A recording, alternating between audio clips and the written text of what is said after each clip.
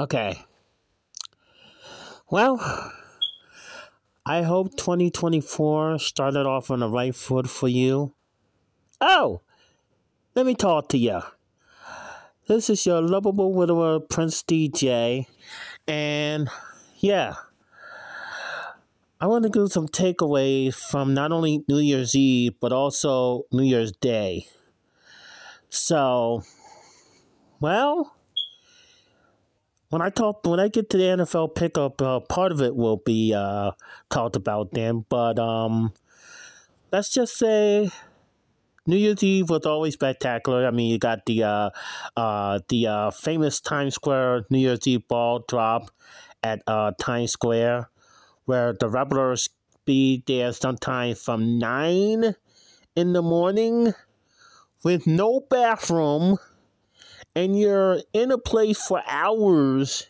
And even until midnight. Now imagine being in a place with no bathroom for hours. I couldn't even fathom that one. I almost tried it, but then but then I said, you know what? I'll watch it from home. Or I'll watch it from YouTube. But back then, when I had a particular home, that's when I had family. But I just called it like the Second Palace or whatever like that. Y'all know what my real home is. Real home is the cruise ship. Real home is podcast movement and podfest. Those are my real home. But anyway, so the real home is known as the palace, and then where I'm resting my head anywhere else is called the Second Palace. Yeah, more big D country local for you. Okay, so takeaways for New Year's Eve. New York City had a brand new New Year's Eve ball, and I saw it, and I was like, "Wow, that is also finally changed for the better, finally." And of course, fireworks throughout the other parts of the country is always fabulous. And Houston has finally brought back their fireworks since 2015 or something like that, whatever like that they said. Now, New Year's Day started off normal, started okay. It was a promise. It was going to be a normal day. Okay? So I thought. Until the first night, night one. Two takeaways. Two things that I learned. This will go for guys and girls too, and I'll help both of y'all out. Be careful when you get put in the friend zone. Whether you put somebody in the friend zone or they put somebody in the friend zone. You may never get out of the friend zone, and sometimes the worst possible scenario could come true, like it happened for me. Is that they wind up finding somebody else. What? Yep, it happens for the first night. I know this citizen. Let's just say the names have been changed to protect the innocent. I'm gonna call her. I'm gonna call her Jennifer. Okay, for the names have been changed part. So I know Jennifer, aka changed names to protect the innocent. Known her for years on Facebook and everything like that, and they told her like the one time, but then she said that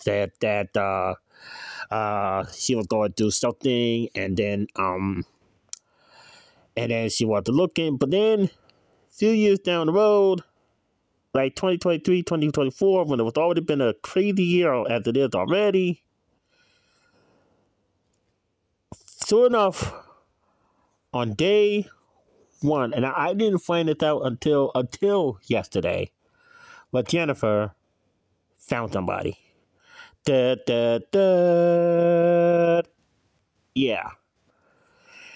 Then, yeah, it's gonna be. It's just going to be Heartbreak Mansion. But I'm not going to say the other word because of one idiot that I don't like who has a song.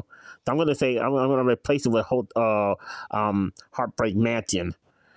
So the queen a Big D country, have been lied to, and I had the attention known about what happened, and that made me upset. I said, "How in the world are they going to do this to the Queen of Big D country?" I what? I mean, come on. So I had to have my heart smashed. It's like almost like I had to go to Big D Country Hospital. I mean, the day started out so promising, so promising. It was a night. Well, of course, we seen the kiss around the world, but I will talk about that later because that part of it comes to it. But yes, one of my team is cemented in the playoffs, and somehow, some way, they are. I think it was like the AFC champion, the AFC. Yeah, but anyway, we'll talk about that when it get to. But so be careful who you be putting the friend zone. That be both men and ladies, because if you really still love this person, but they don't love you back, and then they wind up finding somebody else, you will be put in heartbreak mansion. Yeah, I had to learn that the hard way. Now that I had to let that out of the bag, I mean, I was like devastated the whole night. I mean, it like started so promising, so promising. And yes, I admit I cried a little bit. Yep. Yes, I said it. Did I stutter? I'm a man, and I admit that I cried a little bit. Yes, I did. All right, now let's get to the business at hand. Is the NFL pickup? Okay, we got. Okay, so I'm doing the week 17, the aftermath. We got one more week to go before wild card weekend, and then the divisional playoffs action. So let's start with the basics at hand, the week 17 aftermath. All right. So Thursday, the 28th.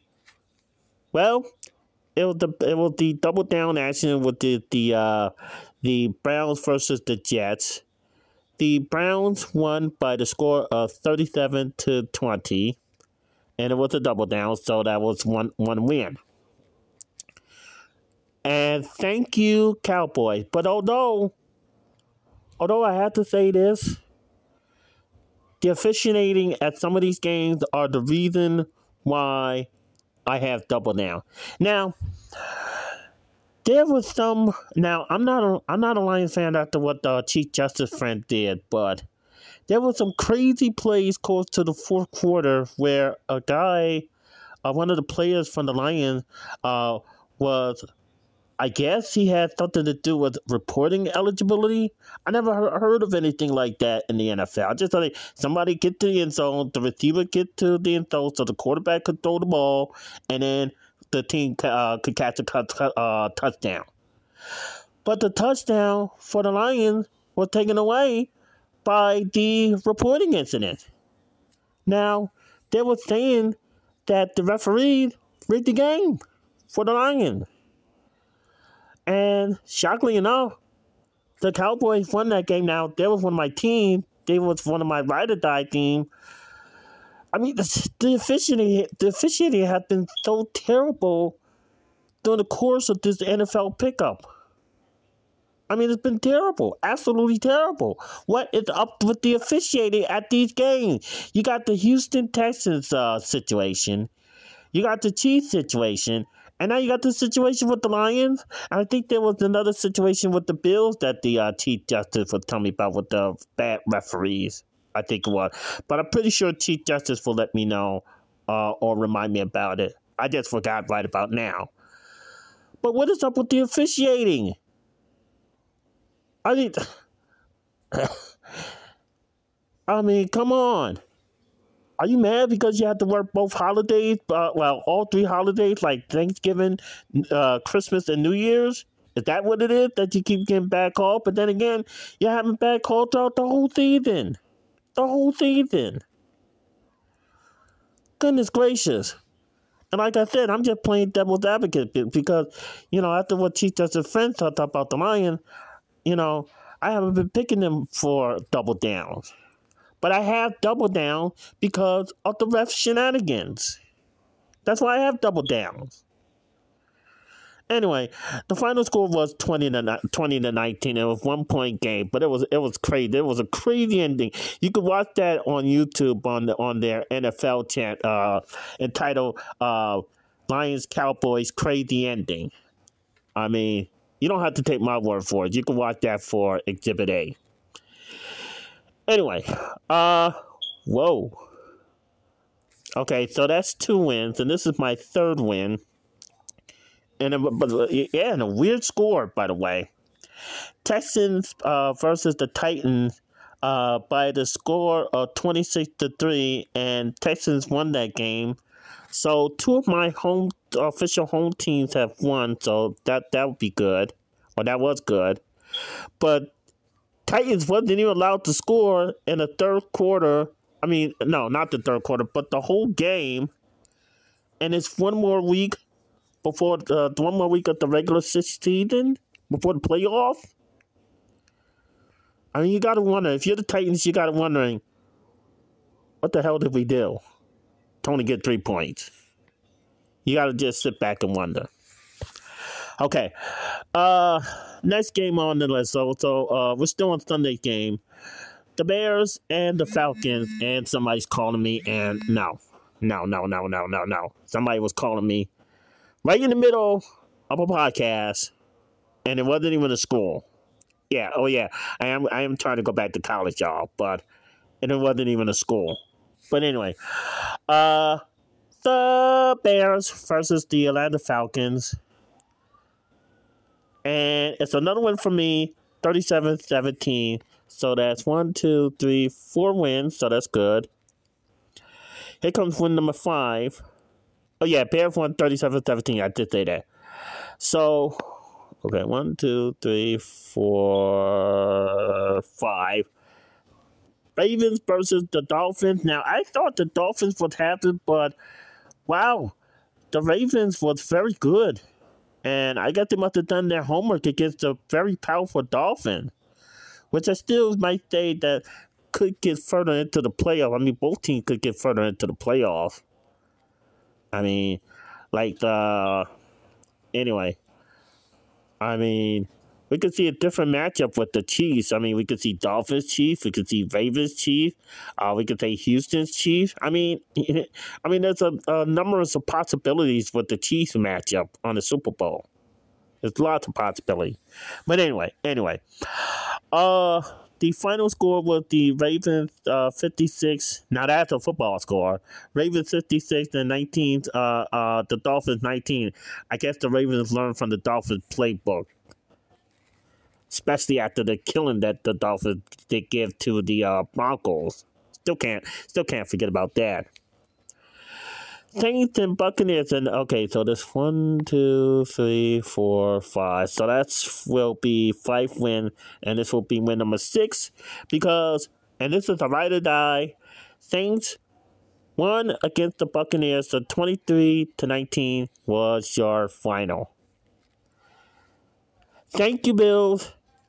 The Bills beat my arch nemesis Patriots, or the Pats, stupid Pats, by the final score of 27-21. So that was my 7th win for the week. 8 win because of Cardinal. Whoa, Cardinal beat the Eagles, huh? 35-31, but it was still a double down game, so it's still 8 win. Thank you, Jaguars. Thank you so much. Number 1, you gave me my 9th win, and number 2, you got revenge for the Panthers after what happened to the Houston Texans. So thank you, because the Jaguars make sure that the Panthers wasn't able to get on the board, because it's a shutout right before the last week of regular season football. A shutout. The final score was 26-0. Wow. All right. And, well. They was lucky against the Chiefs on Christmas Day, but not so on New Year's, even though they're one of my team because I go to Vegas, or I used to go to Vegas, but they're still my team. Vegas Raiders luck ran out on the New Year's Eve spectacular with the Colts. The final score was the Colts 23 and the Las Vegas Rams 20. Okay, let me win before I have to go through this craziness. 1, 2, 3, 4, 5, 6, 7, 8, 9, 10. That's 10 win. Okay. The Traitors. No, the Traitors beat the Giants. Come on. So it's 12-1.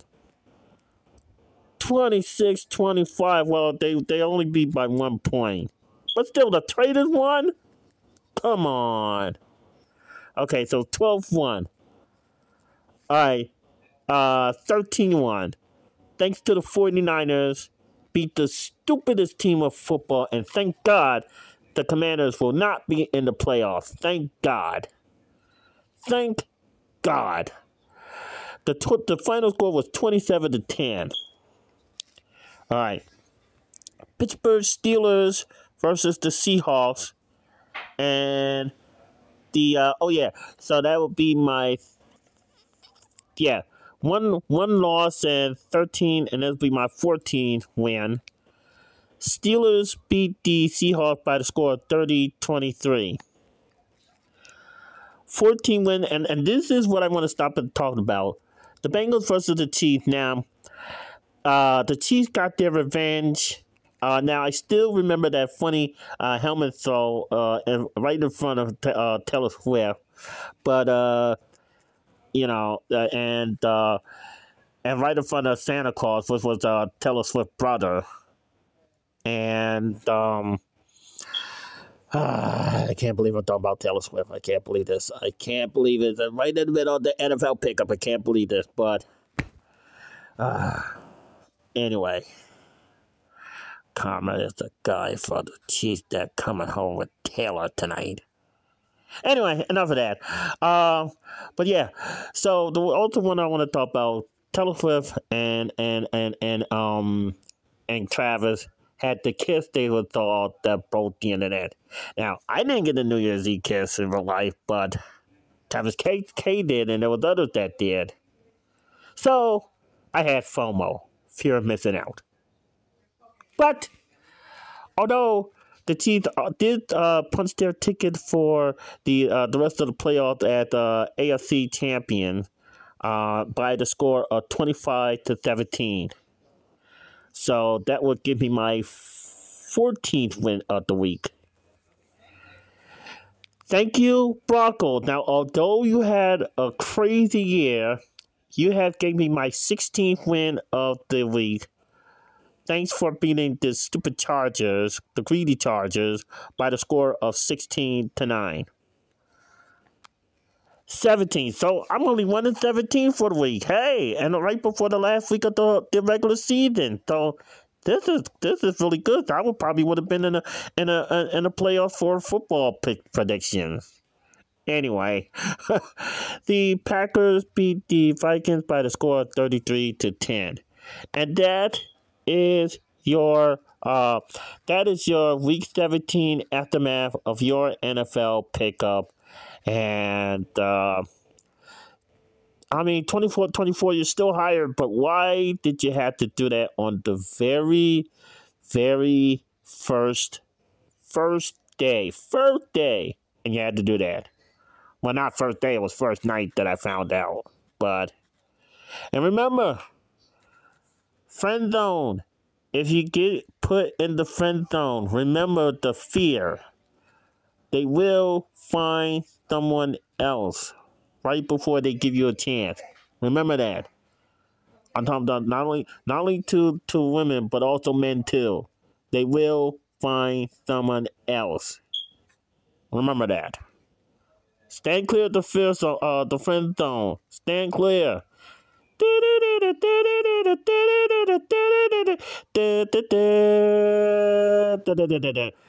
And remember, just what kind of vacancy that you might be fulfilling, because you might be a permanent resident of the friend zone.